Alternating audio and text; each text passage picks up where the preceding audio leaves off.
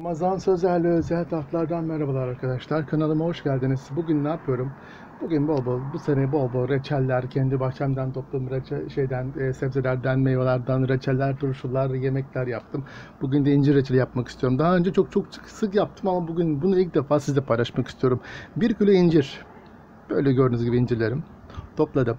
Topladıktan sonra onu güzel yıkadıktan sonra tencereye koyduktan sonra 3 tane su bardağı şekerim var. Şekerimi kattım.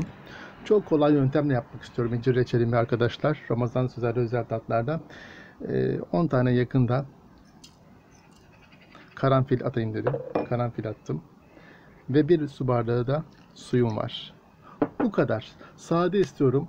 Biraz incir kokmasını istiyorum reçel yaparken sevgili dostlar. 1 kilo incir kullandım. 3 su bardağı toz şekerim var. 10 tane falan da karanfil kullandım. 1 su bardağı suyum var. Yavaş yavaş ateşe götürüyorum ve yarım saat içinde de bu işlemimiz bitecek inşallah. Ramazan Sözer'le özel tatlarda bugün sizler için incir reçeli hazırladım ve yarım saat pişirdikten sonra reçelim şu anda bu aşamaya geldi. Mis gibi oldu. Altın sarısı rengine ulaştı.